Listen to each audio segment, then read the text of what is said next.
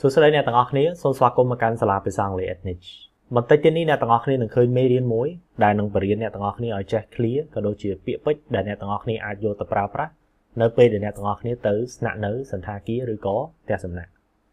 មេរៀននេះគឺល្អសម្រាប់អ្នកណាគេដែលចេះភាសាអង់គ្លេសតិចតួចណាជឿអ្នកទាំងអស់គ្នានឹងចេះពាក្យពេចន៍ទាំងអស់ហ្នឹងហើយអាចយកទៅប្រើប្រាស់បាន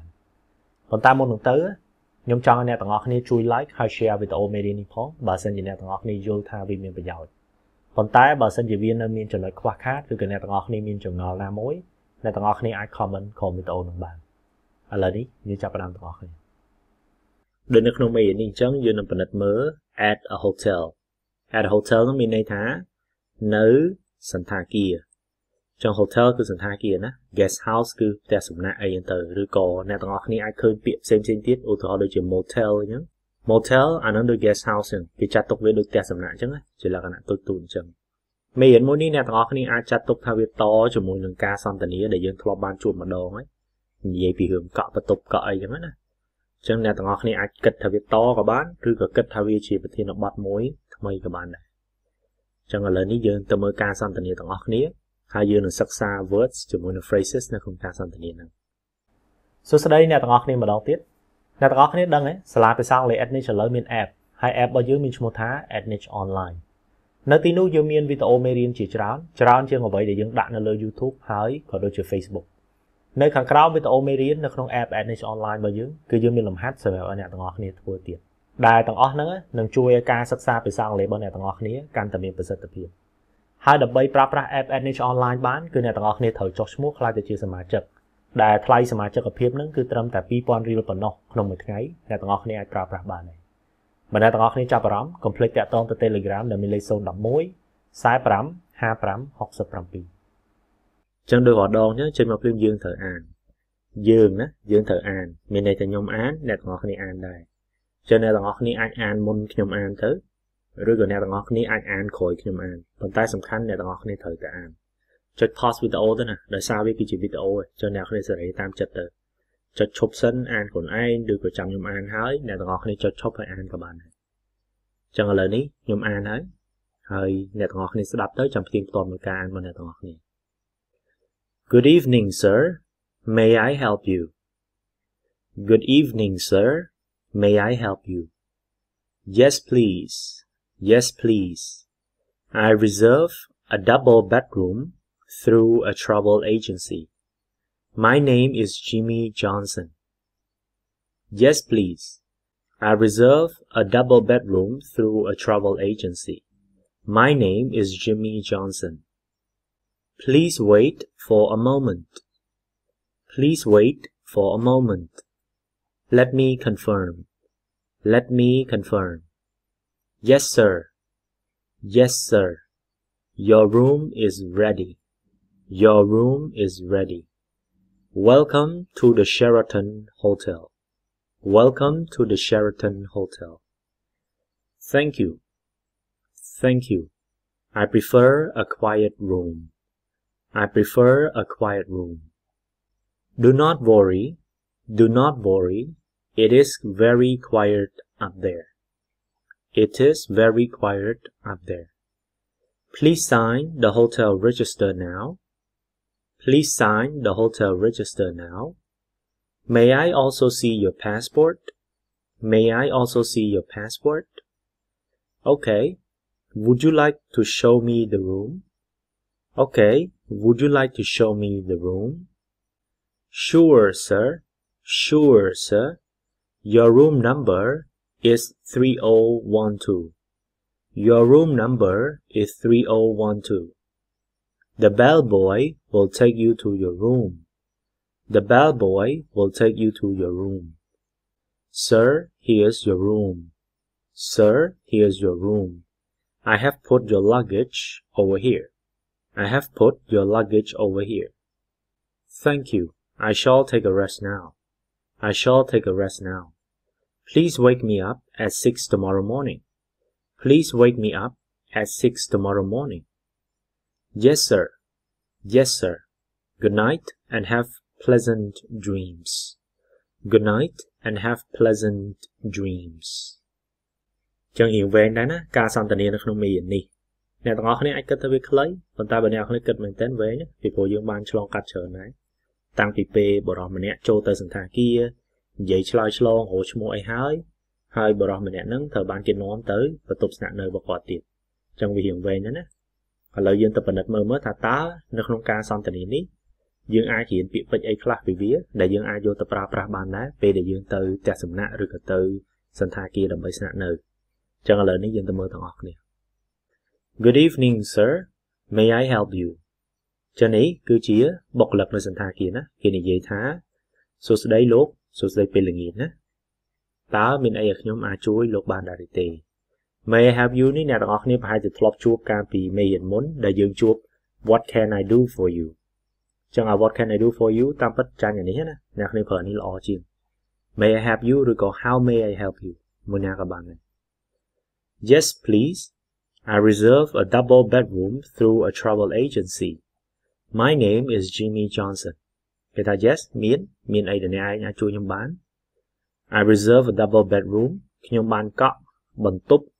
សម្រាប់មនុស្ស2នាក់ double bedroom ណា through a travel agency តាមរយៈក្រុមហ៊ុនទេសចរឬក៏តាមរយៈទីភ្នាក់ងារទេសចរពី agency នេះមែនតើទៅខ្មែរយើងនិយាយថាទីភ្នាក់ងារប៉ុន្តែ travel agency នោះម្នាក់គ្នាគិតសាមញ្ញគឺក្រុមហ៊ុនទេសចរហ្នឹងឯង My name is Jimmy Johnson ឈ្មោះរបស់ខ្ញុំគឺ Jimmy Johnson ចឹងរបៀបប្រាប់ឈ្មោះយើងអាចនិយាយចឹងណា My name is Jimmy Johnson ឬក៏ I am Jimmy Johnson មួយណាក៏បានដែរ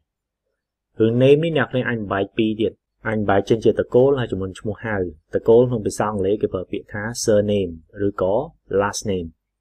ដល់ពេលឈ្មោះហៅគេប្រើពាក្យថា first name ឧទាហរណ៍ដូចខ្ញុំចឹងខ្ញុំនិយាយថា My first name is Livina My surname or my last name or my family name មិនពីរណាមាន3ណាsurname last name family name is Tep ចឹងនៅពេលដែលអ្នកគ្នាប្រើប្រាស់អាចជ្រើសរើសតាមនឹងចឹងទៅបែកដើម្បីងាយស្រួលចឹងទៅហើយកុំច្រឡំណាខ្មែរយើងពេលដែលយើងសរសេរឈ្មោះយើងដាក់តកូលមុនភាសាអង់គ្លេសពេលដែលគេសរសេរឈ្មោះគេដាក់ឈ្មោះហៅមុនណាដាក់ first name ហើយបើ last name យើងតទៅទៀត Please wait for a moment Let me confirm Yes sir your room is ready Welcome to the Sheraton Hotel គេថាសូមរងចាំផ្លែ Please wait for a moment Let me confirm សូមទុកឲ្យខ្ញុំបញ្ជាក់តិចពាក្យ confirm មានន័យថាបញ្ជាក់ណាយើងបានធ្វើអីមួយហើយយើងបញ្ជាក់អានឹង confirm ឧទាហរណ៍យើងបុគ្គលិកនៅក្រុមហ៊ុននេះចឹងទៅគេមកសួរយើងរឿងអីមួយយើងអត់ច្បាស់យើងថាយើងទៅបញ្ជាក់ជាមួយមេសិនចឹងយើងនិយាយថា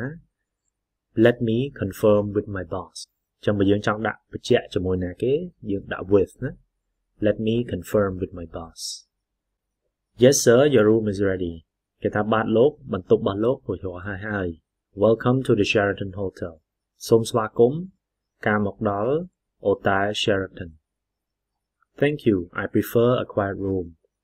ថាអរគុណហើយខ្ញុំចង់បានបន្ទប់មួយដែលស្ងាត់ពាក្យ prefer មានន័យថាចង់បានណាដូច want ចឹងអ្នកគ្នាអាចនិយាយថា I want a quiet room prefer នេះអ្នកគ្នាអាចដាក់វាជាមួយ noun ចឹងទៅ prefer something ឬក៏ prefer ប្រើមួយ to ណា On Sundays I prefer to stay at home គេថារៀងរាល់ថ្ងៃអាទិត្យខ្ញុំចង់នៅផ្ទះចឹងអត់ចេញទៅក្រៅណាយើងត្រូវនិយាយចឹង I prefer to stay at home Do not worry it is very quiet up there Please sign the hotel register now May I also see your passport គេថាកុំបារម្ភនៅខាងលើហ្នឹងគឺស្ងាត់ខ្លាំងណាស់ចឹង up there ហ្នឹងគឺខាងលើណា Please sign the hotel register now សូមសញ្ញេបញ្ជីចុះឈ្មោះនៅ hotel នេះមកចឹងពាក្យ sign គឺសញ្ញេហ្នឹងហើយ noun របស់ sign គឺ signature ចឹងគាត់អានខុសគ្នាណាពេលវាជា verb យើងអានថា sign តែដល់ពេលវាជា noun យើងអត់អានថា signature មែនទេយើងអានថា signature May I also see your passport តើខ្ញុំអាចសូមមើល passport របស់អ្នកបានដែរទេ Okay would you like to show me the room អូខេបានតើអ្នកឯងចង់បង្ហាញខ្ញុំពីបន្ទប់ដែរទេអត្ថន័យនេះគេចង់មានន័យថាបង្ហាញបន្ទប់របស់ខ្ញុំមកពាក្យ would you like to នេះអ្នកគ្នាដឹងណាគឺជាពាក្យមួយដែលគួរសមយើងប្រើប្រាស់ទៅគេដែលន័យដូច want ចឹងប៉ុន្តែគួរសមជាង want ហើយនេះគេថា sure sir your room number is 3012គេថាបានលោកបន្ទប់របស់លោកគឺលេខ3012 ខ្មែរយើងអាន30 12ចឹងណាប៉ុន្តែលេខជាទូទៅលេខបន្ទប់នៃទូរស័ព្ទឯហ្នឹងភាសាអង់គ្លេសគេអត់អានជាប់ចឹងទេគេអាន1 1 1 1ចឹងគេអត់អាន3012ទេគេអាន3012ដល់លេខទូរស័ព្ទយើងចឹងយើងអាន3ខ្ទង់2ខ្ទង់ទេភាសាអង់គ្លេសគេអាន1 1 1 1តែម្ដងខ្ញុំលើកឧទាហរណ៍ដោយលេខទូរស័ព្ទរបស់សាលាភាសាអង់គ្លេស Edniche ចុះ011 45 55 67ហ្នឹងណាបើគេអានជាភាសាអង់គ្លេសគេត្រូវអានថា011 45 55 67 011 45 55 67ឃើញទេគេអត់អានថា45 55 67អីមែន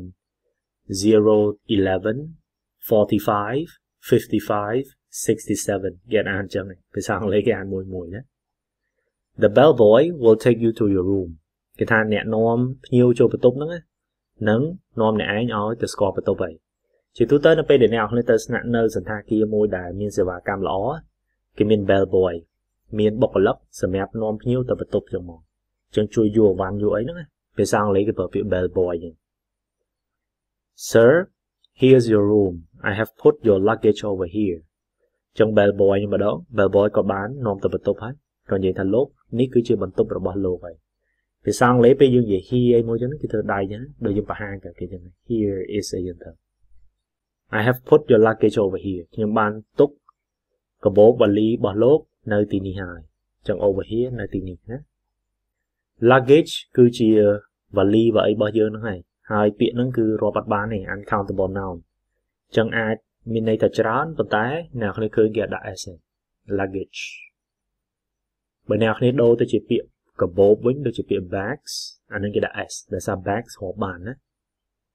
ភ្ញៀវហ្នឹងក៏និយាយថា thank you I shall take a rest now please wake me up at 6 tomorrow morning ណាអរគុណហើយខ្ញុំគួរតែសម្រាកហើយពាក្យ take a rest គឺមានន័យថាសម្រាកណាអ្នកនរធ្លាប់ជួបម្ដងហើយ take a break គឺយើងសម្រាកតែសម្រាកដូចឈប់មួយផ្លែតហ្នឹង take a rest នេះសម្រាប់តែមានន័យយូរហើយដូចដេកដូចអីហ្នឹងគេនិយាយ take a rest បើដេកពេលថ្ងៃគេប្រើពាក្យ take a nap អាហ្នឹងយើងសម្រាប់ពេលថ្ងៃណាឬក៏ពាក្យមួយទៀតគេប្រើពាក្យ siesta take a siesta ចុងមួយណាក៏បានណា siesta ក៏បាន nap ក៏បានអាហ្នឹងគឺគេងពេលថ្ងៃហ្នឹងគេងផ្លែតទៅ Please wake me up at 6 tomorrow morning សូមដាស់ខ្ញុំឲ្យគ្របឡើងនៅម៉ោង 6 ព្រឹកស្អែកនេះYes sir good night have pleasant dreams គេថាបាទលោករាត្រីសួស្តីសូមឲ្យមានសុបិនល្អពាក្យល្អនៅទីនេះគឺពាក្យ pleasant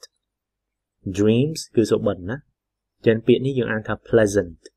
មិនមែន pleasant ទេណាគឺ pleasant មុននឹងខ្ញុំបញ្ចប់មេរៀននេះខ្ញុំត្រឡប់មកពាក្យនេះតិចពីព្រោះពាក្យនេះអ្នកគ្នាសារប្រើហើយមិនខ្ញុំបានបញ្ជាក់ចឹងខ្ញុំបង្ហាញប្រាប់អ្នកគ្នាបន្ថែមតិចទៅពាក្យនេះយើងអានថា sure មាត់យើងត្រូវហីច sureមិនមែនសួរ sure ចឹងអានឲ្យប្រយ័ត្នណាព្រោះពាក្យហ្នឹងខ្ញុំឃើញគេអានច្រើនតែប៉ុន្តែគេអានខុសគេអានតែសួរអត់ត្រូវទេ sure អាហ្នឹងមិនត្រឹមត្រូវចប់ហើយវីដេអូមេរៀនរបស់យើងមានតែប៉ុណ្្នឹងទេបើសិនជាអ្នកទាំងអស់គ្នាឥឡូវនេះទៅស្រាវជ្រាវប៉ុស្តិ៍ YouTube របស់សាលាភាសាអង់គ្លេស Edniche អ្នកទាំងអស់គ្នានឹងឃើញថាប៉ុស្តិ៍ YouTube របស់យើងចាប់ផ្ដើមតាំងពីឆ្នាំ2013មកម្លេះហើយវាគឺជាបេសកកម្មមួយរបស់សាលាភាសាអង់គ្លេស Edniche ក្នុងការចែកចាយវីដេអូមេរៀនឥតគិតថ្លៃទៅដល់បងប្អូនប្រជាពលរដ្ឋខ្មែរយើងដែលគាត់ខ្វះឱកាសក៏ដូចជាលទ្ធភាពនៅក្នុងការសិក្សាភាសាអង់គ្លេសយើងចង់បន្តបេសកកម្មនេះរហូតតែម្ដងចែកចាយវីដេអូមេរៀនឥតគិតថ្លៃអញ្ចឹងប៉ុន្តែលទ្ធភាពរបស់យើងអាចធ្វើទៅរួចទេអញ្ចឹងហើយបើយើងត្រូវការថ្លៃសមាជិកភាពរបស់អ្នកទាំងអស់គ្នា